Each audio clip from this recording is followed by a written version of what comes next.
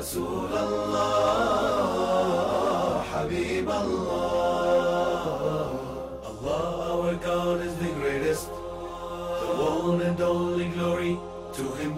He wanted humans to be the best and give His best religion to them.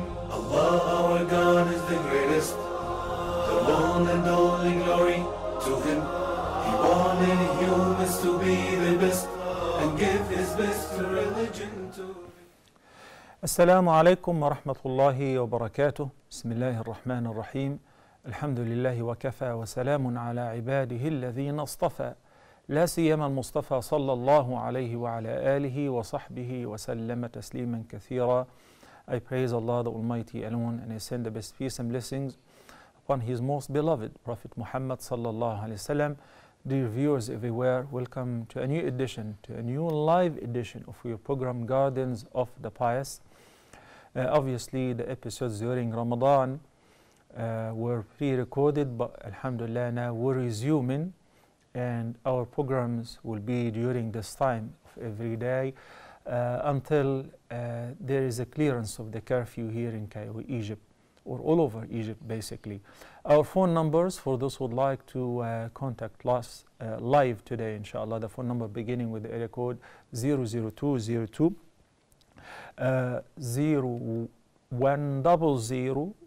246 4583, and the alternative number is 0020 1125 008679, and the email address is gardens@huda.tv. Barakallahu feekum. We almost finished the chapter or the book of patience, as-sabr. Would only tackle one hadith, which is the 53rd hadith in the book of patience, and afterward inshallah azza will begin soon after that in the next book, which is a book of truthfulness, or Bab al-Sidq. The last hadith which we're tackling today is narrated by the great companion Abdullah ibn Abi Awfa radiyallahu anhuma. عن أبي إبراهيم عبد الله بن أبي أوفى رضي الله عنهما أن رسول الله صلى الله عليه وسلم في بعض أيامه التي لقي فيها العدو انتظر حتى إذا مالت الشمس قام فيهم فقال: يا أيها الناس لا تتمنوا لقاء العدو واسألوا الله العافية، فإذا لقيتموهم فاصبروا واعلموا أن الجنة تحت ظلال السيوف. ثم قال النبي صلى الله عليه وسلم: اللهم منزل الكتاب ومجري السحاب وهازم الأحزاب اهزمهم وانصرنا عليهم. Abdullah ibn Abi Awfa, may Allah be pleased with him, and his father reported that the Prophet sallallahu alaihi wasallam at one time, when he confronted the enemies on the battlefield, and he was waiting for the sun to move away from its meridian, not to sit, rather to cool off a little bit, because it was like midday and it was extremely hot. So Nabi sallallahu alayhi wasallam was waiting for the right time to start the confrontation, to have mercy on his companions. The Prophet sallallahu alayhi wasallam then stood up and said: O people, do not long for encountering the enemy, and supplicate to Allah to grant you security, or al-afiyah. But when you face the enemy, show patience and steadfastness, and keep in mind that paradise lies under the shade of the swords. Then the Prophet sallallahu alaihi wasallam invoked Allah subhanahu wa ta'ala, saying: O Allah, revealer of the book, disperser of the clouds, defeater of the confederates, put our enemy to defeat and help us to overpower them and to defeat them. The hadith is agreed upon its authenticity, and it is collected by both Al-Bukhari wa Muslim. And Nabi sallallahu alaihi wasallam is teaching us some very serious and important lessons in this hadith. Number one, The hadith explains that the Prophet ﷺ was already on the battlefield, and before confronting the enemies, the Nabi ﷺ was waiting for the right time in order to have mercy on his followers. Because in midday in the peninsula, it is extremely hot, whether in summer or in winter, let alone in summer. So he waited until the sun moved away further away from its meridian, an hour or a couple hours after noon. Then the Nabi sallallahu alayhi wasallam taught the companions a very important lesson, which is, even though we're here on the battlefield and we're ready to fight our enemies, but he said, لا تتمنوا لقاء العدو. Do not long for confronting the enemies or fighting. Fighting isn't the ultimate goal of the believers. Rather, the ultimate goal is al-afiyah. What is al-afiyah? What does it mean? Earlier, we mentioned its literal meaning as security, but it isn't just mere security. Its meaning is much greater and broader than being limited to security. It's security, it's safety, it's health, it's being self-sufficient, it's being in good conditions. So it is the opposite of sickness, al-afiyah. It is the opposite of war, peace, al-afiyah. It is the opposite of fear, al-afiyah. It is the opposite of poverty, al-afiyah. And that's why the Nabi sallallahu alayhi wa sallam very often used to make this invocation in regular days, asking Allah subhanahu wa ta'ala every day, in the morning and in the evening, 3 times, Allahumma inni as'aluka al-afwa wal-afiyata fi dunya wal-akhirah. Oh Allah, I ask you for al-af, to pardon me, and al-afiyah, which is safety, security, health, good provision, good conditions, peace, comfort, peace of mind, you name it. That is the meaning of al-afiyah. To be exempt from being tested, from being tried, to be in good conditions, in an excellent condition. Does it mean that the person is afraid to fight? Or Nabi sallallahu alaihi wasallam did not want to fight? No, it doesn't mean so. Read the rest of the hadith. Rather, the Prophet sallallahu alaihi wasallam teaches the companions and us, rather the whole world, fighting isn't the goal of Muslims.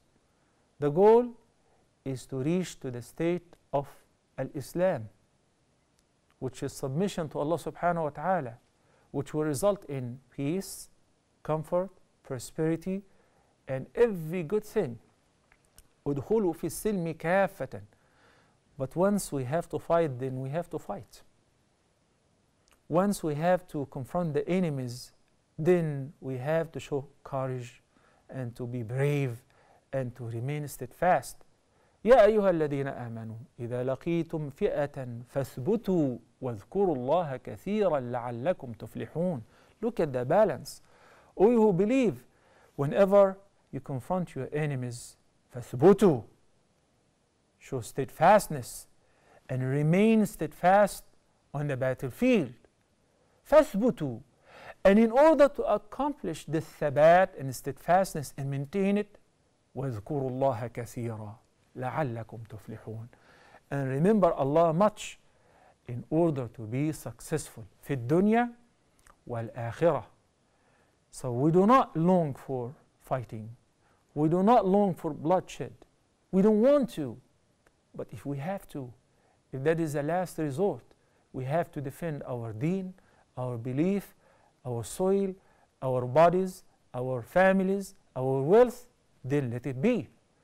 And afterward, اسأل الله العافية, then the Nabi sallallahu alayhi wa sallam said, فإذا لقيتموهم, but if you happen to confront them and there is no choice but to confront your enemies, فاصبروا, then be patient.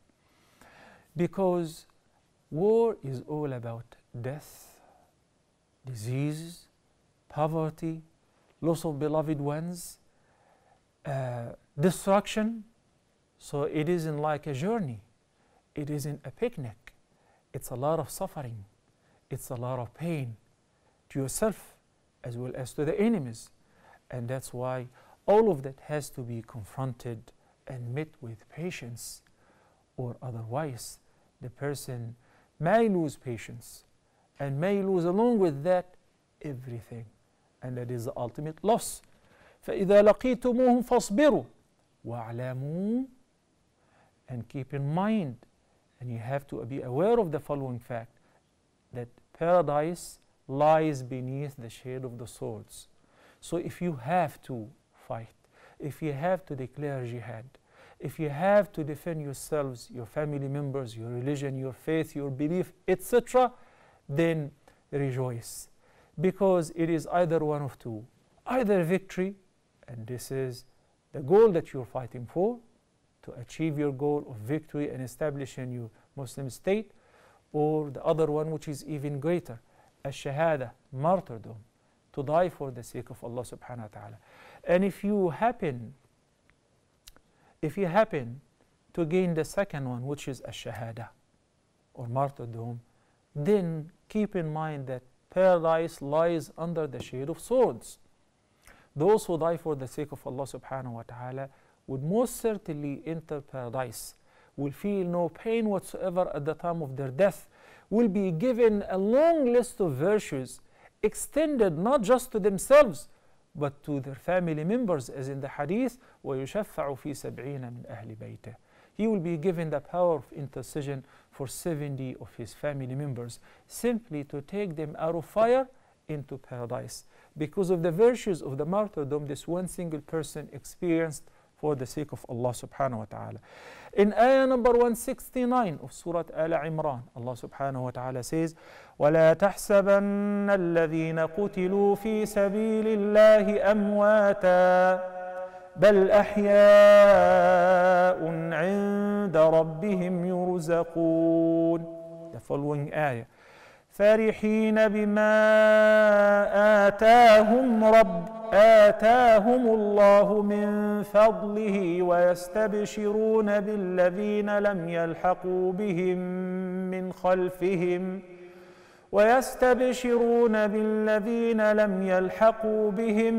من خلفهم ألا خوف عليهم ولا هم يحزنون يستبشرون بنعمة من الله وفضل وأن الله لا يضيع أجر المؤمنين. These are 3 ayat of Surah Al Imran, confirming that statement in the hadith, which is, keep in mind that Al-Jannah lies under the shade or beneath the shade of the swords. O you who believe, don't you think that those who have gotten killed for the sake of Allah subhanahu wa ta'ala, they are dead? No, nay, they are not dead. Rather, they are alive with the Lord, being provided by the Lord in paradise. Not only that, فَرِحِينَ بِمَا آتَاهُمُ اللَّهُ مِنْ فَضْلِهِ. They rejoice, they are very delighted with what Allah subhanahu wa ta'ala has bestowed upon them and gave them out of His bounty. وَيَسْتَبْشِرُونَ بِالَّذِينَ لَمْ يَلْحَقُوا بِهِمْ مِنْ خَلْفِهِمْ. And they want to deliver this bishara, glad tidings and good news, to those who are still alive, مِنْ خَلْفِهِمْ. To tell them what? Don't be afraid. Don't you feel sad? We are in a much better condition. We are alive with our Lord. And don't you be frightened, because here is better than your place. يَسْتَبِشِرُونَ بِنِعْمَةٍ مِّنَ اللَّهِ وَفَضْلٍ. Rejoicing, and they want to deliver the good news to those who are still alive, that Allah subhanahu wa ta'ala has bestowed upon them the greatest grace out of His bounty. And Allah does not waste the word of the believers. That is the meaning of وَاعْلَمُوا أَنَّ الْجَنَّةَ تَحْتَ ظِلَالِ السُّيُوفِ. Then النبي صلى الله عليه وسلم, before announcing the confrontation with the enemies, he sought the help of Allah subhanahu wa ta'ala. So number one, Allah subhanahu wa ta'ala says, وَأَعِدُّوا لَهُمْ مَا اسْتَطَعْتُم مِّن قُوَّةٍ وَمِن رِّبَاطِ الْخَيْلِ تُرْهِبُونَ بِهِ عَدُوَّ اللَّهِ وَعَدُوَّكُمْ. This ayah contains a magnificent secret, which is, what does it mean first? It says, and prepare, as far as military preparation for your enemies, mastata'tum, as much as you can afford, whatever it takes, mastata'tum, of power, of horses, of men, of means, of weapons, in order to fight against your enemies, in order to frighten the enemies of Allah subhanahu wa ta'ala and your enemies. The secret is Allah subhanahu wa ta'ala did not say you have to be equivalent to your enemies in power. Nay. He did not say you have to achieve the same achievement as far as the military preparation as your enemies. No. Rather, he said, do your best, exert your maximum effort, as much as you can afford. That is the greatest news in this ayah. You do this, and you put your trust in Allah subhanahu wa ta'ala. This is what the Prophet sallallahu alaihi wasallam did. So he turned to Allah subhanahu wa ta'ala, invoking him via the means of approach. The means of approach in this dua were simply, and Nabi sallallahu alaihi wasallam invoked Allah by His infinite power. Number one, He's the one who sent down the wahy, revealed the revelations, whether the Quran or the previous books, the Torah, the Gospel, Az-Zabur, Suhuf Ibrahim, etc. And this is the great blessings in order to give guidance to mankind, to those whom Allah likes to be rightly guided. Then number two, Mujri as-Sahab. You see the clouds hanging between the heavens and the earth? Have you ever been airborne and the plane is going through the clouds, and you see like cotton surrounding the plane from every direction, that you can see anything around but cotton, going up or going down or flying horizontally in the midst of the clouds sometimes? Have you seen this beautiful scene? Did you ever ask yourself, how much would a cloud weigh? How much particles of water that it carries? It's very heavy. So how come that this cloud is hanging in between the heavens and the earth? Who's holding it? Who's holding all the clouds? Not only that, rather, who's moving the clouds? It is the disperser of the clouds. It is Allah subhanahu wa ta'ala who disperses the clouds according to His wish. We studied before in the hadith, a man was in the middle of the desert and he heard a caller from heaven. He does not see the source of the sound or the voice, but he heard the sound was addressing a cloud in the middle of the desert. And he heard, Isqi hadiqata fulan, irrigate the garden of so and so. Then he said, all of a sudden, the cloud changed its course. So he followed the cloud until it reached somewhere, then it dropped its rainwater. Allahu Akbar.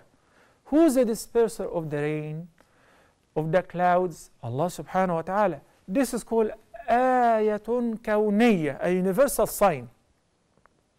Sending down the books, the revelations, the guidance is a legitimate sign. Ayatun shar'iyya, to show us the proofs that Allah subhanahu wa ta'ala is telling us that He is the only true God who is worthy of worship. He is the Lord, He is the only Lord. Then showing us the universal signs, we mentioned repeatedly that there are two books of guidance have been given to mankind. Al-Wahy, the revelation, in the form of the Quran and the previous books, which haven't been changed, or before they had been changed and altered. And the second source of guidance is the second open book, which is a universal book. You don't have to be illiterate. You don't have to be professional or a PhD holder or studied in Harvard in order to be capable to understand the verses of this book. Simply every person, even the illiterate one, can look at the verses, the signs of this book, and reflect upon them. That is called the universal book. The sun, the moon, كل في فلك يسبحون, each floating in their orbit by the leave of Allah subhanahu wa ta'ala. The day and the night and their alternation, the stars, the different seasons, the fruits and vegetations, the life and death, everything around us, the heavens, the earth, the microorganisms, all of that, these are all universal signs. Al-ayat al-kawniyya. Amongst al-ayat al-kawniyya, as-sahab, the means of mercy, the means of life. وَمُجْرِيَ السَّحَابِ.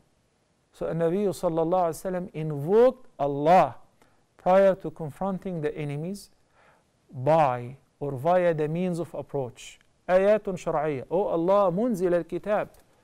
Then ayatun kawniyya, universal signs.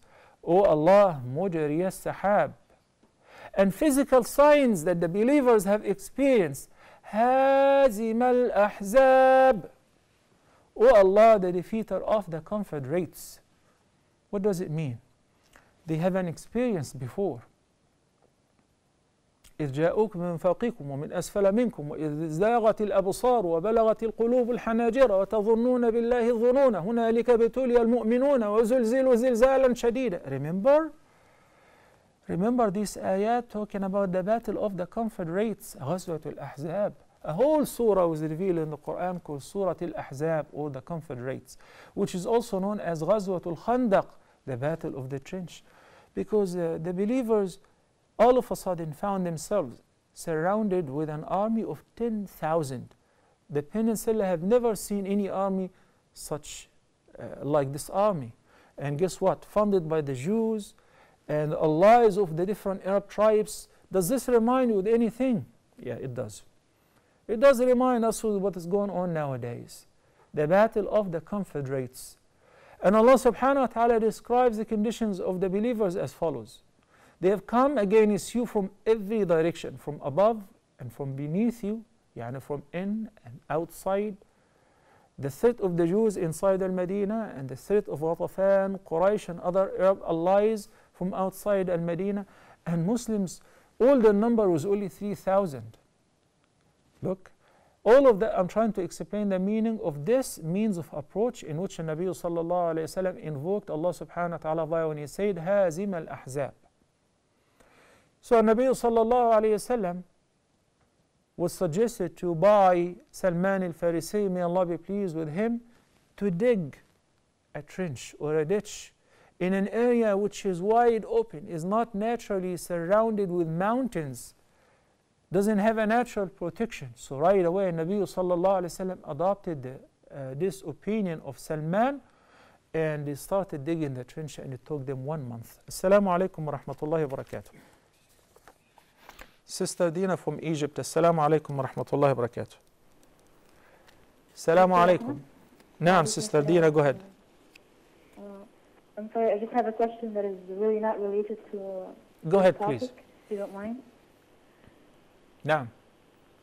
My question is regarding if someone fasted during Ramadan, the days of Ramadan, due to a sickness that he has, and now he wanted to know, like, how can he make up these days? I mean, he can't make up these days by fasting due to his illness. So can he still feed like a poor person each day? Yes, if the person isn't expected to recover or be able in the future to fast those days, simply resort to the fidya and feed one miskin per each day that you skip fasting during Ramadan. Thank you. Barakallahu feek. Hazim al-Ahzab. Nabi sallallahu alayhi wa sallam realized that there is the only available mean.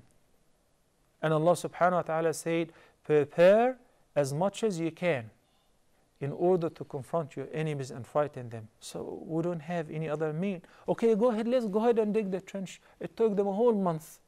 They say, it's too much. Why don't you just, Allah, send down your victory and defeat the confederates, and we'll be waiting here for that victory. Similar to Bani Israel when they did with Musa and Harun, peace be upon them. No, they did their maximum effort. And the Nabi sallallahu alayhi wa sallam did work along with them. And they were starving. So each one was tying a stone around his stomach out of hunger to resist the hunger. And the Nabi sallallahu alayhi wa sallam was tying 2 stones. If people were suffering once, the Nabi sallallahu alayhi wa sallam was suffering double the suffering of any of his companions. Sallallahu alayhi wa sallam. Afterward, when the Meccans came and their allies, they were confronted with this trench and they didn't know what to do with it. So they besieged Muslims for so many days, and Muslims were in terrible conditions because the Jews started making a move inside Al-Medina, even though they have treaties to support the Muslims, their neighbors in Al-Medina, to protect them and fight along with them against any enemies who try to attack Al-Medina. But instead, they violated their treaties and their promises and started moving their troops to attack women and children in Medina. So what happened? Allah subhanahu wa ta'ala now sent down His victory. How? Junud lam tarawha.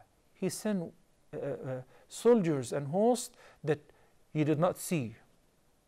And before that He sent rihan, wind, violent wind, which blew away the tents and the belonging of the Meccans and the Meccan army.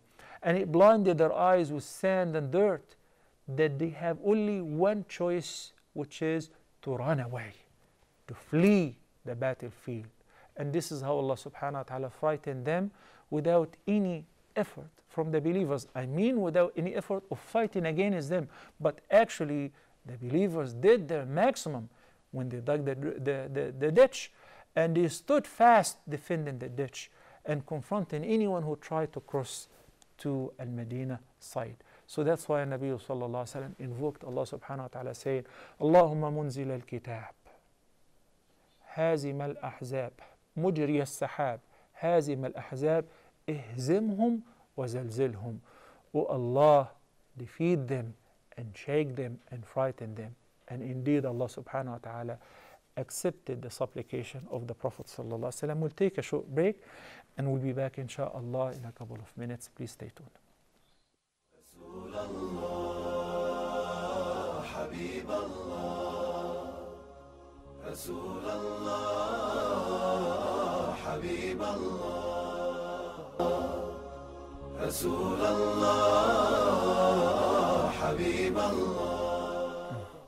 Assalamu alaikum wa rahmatullahi wa barakatuh, and welcome back. We've seen the beautiful invocation and the means of approach that Nabi sallallahu alayhi wasallam used in his invocation before confronting the enemy, when he said, Allahumma munzil al-kitab, mujri al-sahab, hazim al-ahzab, ihzimhum wansurna alayhim. Even though this hadith is pertaining one of the battles, but it teaches us very useful lessons in our life. For instance, it teaches us in the history of how Allah subhanahu wa ta'ala constantly supported the believers and sufficed them in fighting, such as on the battle of the trench or the Confederates. Look at ayah number 25 of Surah Al-Ahzab, in which Allah subhanahu wa ta'ala reminds the believers with His favor upon them during the incident, when He says, وَرَدَّ اللَّهُ الَّذِينَ كَفَرُوا بِغَيْظِهِمْ لَمْ يَنَالُوا خَيْرًا وَكَفَى اللَّهُ الْمُؤْمِنِينَ الْقِتَالَ وَكَانَ اللَّهُ قَوِيًّا عَزِيزًا. I love to read this ayah again. وَرَدَّ اللَّهُ الَّذِينَ كَفَرُوا بِغَيْظِهِمْ لَمْ يَنَالُوا خَيْرًا وَكَفَى اللَّهُ الْمُؤْمِنِينَ الْقِتَالَ وَكَانَ اللَّهُ قَوِيًّا عَزِيزًا. Allah subhanahu wa ta'ala drove back the disbelievers in their rage. They were boiling out of anger that they were that close to finish the believers, to finish the Muslims. They ambushed them, the Jews from inside and the Confederates from outside, and they have all the means. They almost got them. Allah subhanahu wa ta'ala drove them back in their rage. لَمْ يَنَالُوا خَيْرًا. They took no advantage whatsoever of the believers. Nothing. Not even a little horse or any more spoils. None. Rather, they lost their power. They returned back in weakness upon weakness. And what else? وَكَفَى اللَّهُ الْمُؤْمِنِينَ الْقِتَالَ. And Allah subhanahu wa ta'ala sufficed the believers in the fighting, like He fought in their state, on their behalf, by sending the violent wind and the angels to fight these criminals. وَكَانَ اللَّهُ قَوِيًّا عَزِيزًا. And Allah is all ever قويا, powerful, عزيزا, almighty. O you who believe, put your trust in Allah subhanahu wa ta'ala. You've done your best, you tried every possible legal mean, that's it. Don't worry about it. إن تنصروا الله ينصركم ويثبت أقدامكم. You just need to seek forgiveness and turn to Allah subhanahu wa ta'ala with sincere dua, and wallahi, by Allah, Allah will send down His victory and will defeat the Confederates. There are many. There are too many. There are many countries. There are many enemies. They've got all the means. So what? So what? But Allah subhanahu wa ta'ala says, وَكَانَ اللَّهُ قَوِيًّا عَزِيزًا. Assalamu alaikum wa rahmatullahi wa barakatuh. Sister Khulud from Jordan, Assalamu alaikum. How are you, Dr. Muhammad? I'm fine, alhamdulillah, barakallahu feekum. Thank you, Sister Khulud. Well, Dr. Muhammad, may Allah protect you and all Muslims in Egypt and everywhere. Ameen, ya Rabbi. Ameen. Thank you, Sister. I just called to say that our hearts with you, and we invoke to you in every prayer. May Allah give you victory. Ameen, ameen, ameen. Our hearts, I don't know what to say, Dr. Muhammad, really, we are very sad. We are, when we see our brothers, sisters are killing in this way, while the world just looking, this is miserable. Alhamdulillah, alhamdulillah wa shukrullah. Reading the ayat may Allah protect and you. knowing, may Allah give you victory. May Allah, Ameen. We invoke to you in every prayer. Ameen. You know, Dr. Muhammad, as you said before, now there are many people who don't know where is right and where is the wrong. Until now, they are wondering, asking. نعم بارك الله فيك. Thank you, Sister Khulud. بارك الله فيك. جزاك الله خيرا. In fact, the picture is very clear. White versus dark. No one can say, well, I'm not sure what's going on.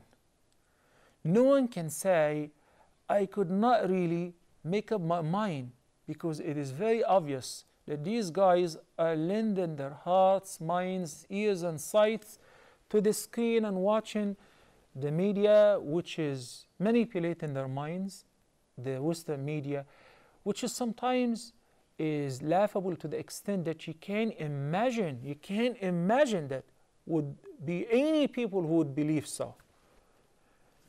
One of these guys, chief judge, is saying that President Obama's brother, he's one of the biggest funders of the Muslim world, and he is the main financial guy behind their terrorist activities and so on.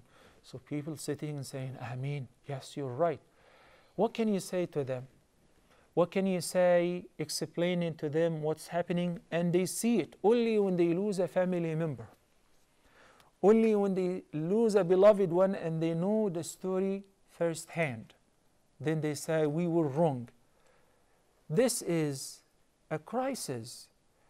I cannot tell you how bad it is, but because we went through this with Burma, with Syria, my wife yesterday couldn't sleep a moment. So I tried to comfort her. Every time she closes her eyes, she sees nightmares, blood, massacres, somebody is getting killed because of the images that has become very normal to see. And unfortunately, there are some people who have no mercy whatsoever, and they still say, we don't get it, we don't understand what's going on. Same with my children, and I can imagine if this is the case with my wife, who is, mashallah, Hafidh al-Quran, and she teaches Islamic studies, etc., and she's been always assisting me and giving me courage and patience. Then what about ordinary people? The ayat which I mentioned earlier pertaining to Ghazwat al-Khandaq describes exactly what we're going through right now.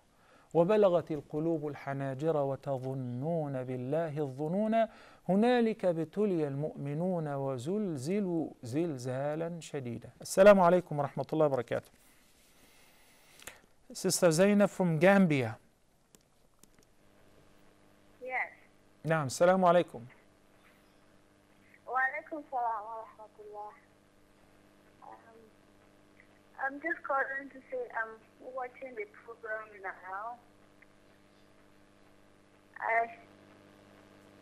I just want to say we're thinking about you guys in it. Earlier on, you were talking about Afia. So every time we pray, we are praying for you. Jazakillahu khairan. And wallahi, this is what we need most. Ad-du'a is the sharpest weapon. You know what the criminals fear most? Wallahi, they fear most your dua. You know, you may say, well, they don't believe in Allah, they don't recognize Allah, they don't fear Allah, but they are afraid of the dua so much. Even at the time of the Prophet sallallahu alaihi wasallam, the Meccan pagans who denied his message sallallahu alaihi wasallam and accused him of lying, whenever he raises his hands and he would say Allah, they would rush to cover up his mouth and say, we ask you by Allah, don't make any dua. Same thing. Whenever an imam or a sheikh leading the prayer makes dua, these guys are scared most. And we're praying. Wallahi, not only in the prayers. Every time I turn, I flip over whenever I'm asleep. Because the Nabi sallallahu alayhi wasallam says, whoever turns over or flips over or gets up at night even to use a bathroom or get a drink, then he says, La ilaha illallah wahdahu la sharika lah. له الملك وله الحمد يحيي ويميت وبيده الخير وهو على كل شيء قدير. Then he says سبحان الله والحمد لله ولا إله إلا الله والله أكبر ولا حول ولا قوة إلا بالله. Then he makes dua or istighfar, but his dua will be answered. So every time I flip over, I remember that and I make dua. May Allah subhanahu wa ta'ala punish the perpetrators throughout the earth. We've seen the massacres recently in Syria. Babies in their bumpers, babies being breastfed, being killed with chemical weapons. Allahu Akbar. May Allah have mercy on humanity. May Allah have mercy on us. May Allah subhanahu wa ta'ala hasten His punishment to be descend upon the disbelievers, the criminals and the evil people. Allahumma ameen. Allahumma ameen. Now, so from this very beautiful learn that we do not long nor pray for tests and trials, even though we know these tests and trials will purify us from our sins and the reward will be in proportion with the level of steadfastness and patience. But we don't ask for it. We don't ask for trouble. We don't ask for sickness. We don't ask for adversity. We don't ask for tests and trials, nor even fight. Rather, we constantly ask Allah subhanahu wa ta'ala for al-afiyah. ولكن اسألوا الله العافية. اللهم إنا نسألك العفو والعافية في الدنيا والآخرة. اللهم إنا نسألك العفو والعافية في ديننا ودنيانا وأهلنا ومالنا. اللهم استر عوراتنا وآمن روعاتنا واحفظنا من بين أيدينا ومن خلفنا وعن أيماننا وعن شمائلنا ومن فوقنا ونعوذ بعظمتك أن نغتال من تحتنا. This is the dua which the Nabi sallallahu alayhi wa sallam used to recite 3 times in the morning and likewise in the evening. Constantly asking Allah subhanahu wa ta'ala for al-afiyah, for security, for peace, for safety, for health. Allahu Akbar. Now, secondly, if it happens, it happens. Then we're all for it.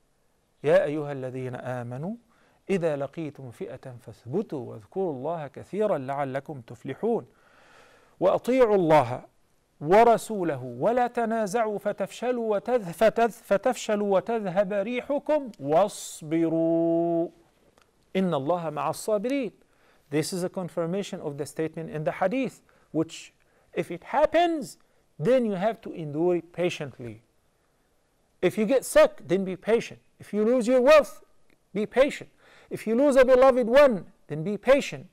If you lose a limb, then be patient. We don't ask for it. But if it happens, then it is up to Him according to His will and leave.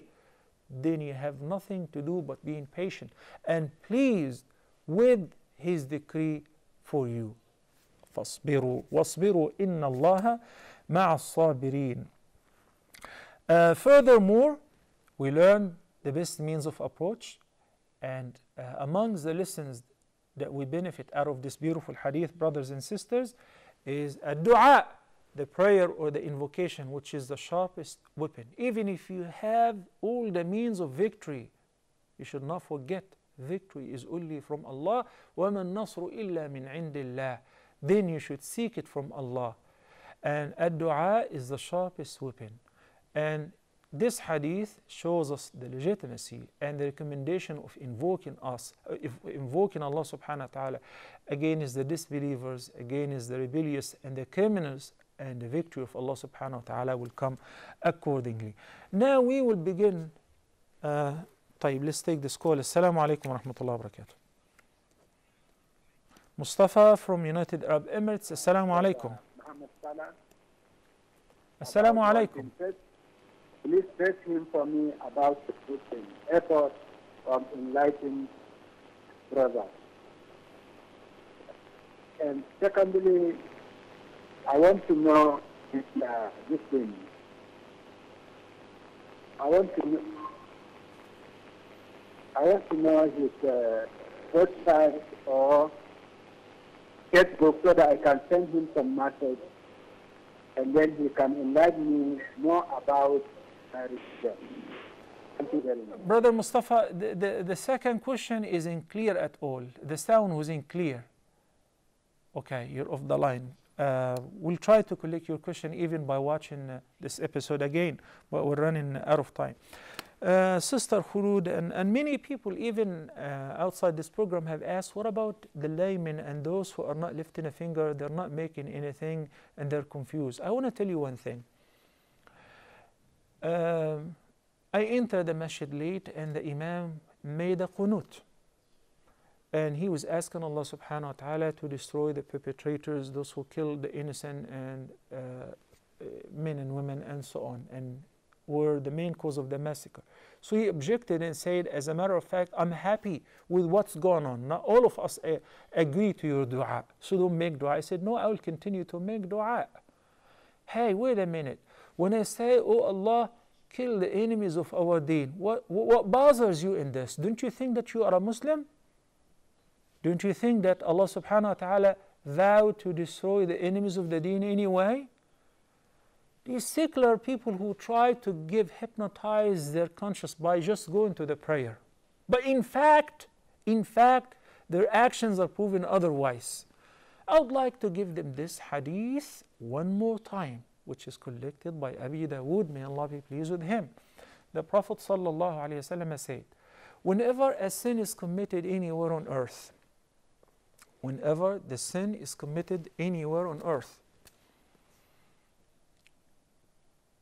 إذا عملت الخطيئة في الأرض, then people will be divided into two main categories. The first category, those who were present at the time of committing the sin or the crime, those who witnessed it, those who saw what happened, those who testified to it, and furthermore objected. They hated. They objected to it. They tried to condemn it by every possible means. And Nabi sallallahu alayhi wa sallam said about this category, كان من شهدها فأنكرها كمن غاب عنها. He will be as if he did not even see it. He will be free, innocent from the crime or sin, and he will be disassociated entirely from the sin of the sinners or the criminals. Any sin. The second category of people, there are only two categories pertaining any sin. Second category are those who did not attend it, did not play a part or a role in accomplishing that sin, yet they liked it, they approved it. So Nabi sallallahu alayhi wa sallam said, وَكَانَ مَنْ غَابَ عَنْهَا فَأَقَرَّهَا كَمَنْ شَهِدَهَا. He will be treated like the perpetrators themselves. Why? Because he approved it. He liked it. He clapped. He applauded it. He said, more and more, they are thirsty for more blood. So even though they were at home and their hands were not moist with the blood, but they're as criminals as the murderers themselves. This is the statement of the Prophet ﷺ. So each one of us needs to make sure that he is in the category of those who are safe by objecting to that and condemning that, and furthermore subhanahu wa ta'ala for al-afiyah. we conclude by asking Allah subhanahu wa ta'ala to accept our deed, to pardon us and forgive us our sins. أقول قولي هذا وأستغفر الله لي ولكم وصلى الله على نبينا محمد وعلى آله وصحبه وسلم والسلام عليكم ورحمة الله وبركاته. رسول الله حبيب الله رسول الله حبيب الله Allah our God is the greatest, the one and only glory to Him. He wanted humans to be the best and give His best religion to them. Allah our God is the greatest, the one and only glory to Him. He wanted humans to be the best and give His best religion to them. So why did they ignore that? Forgetting all about hell in paradise, worshipping cows, fire and stones, selling the best with the cheapest price. So why did they ignore that? Forgetting all about hell and paradise, worshipping cows, fire and stones, selling their best with the cheapest price.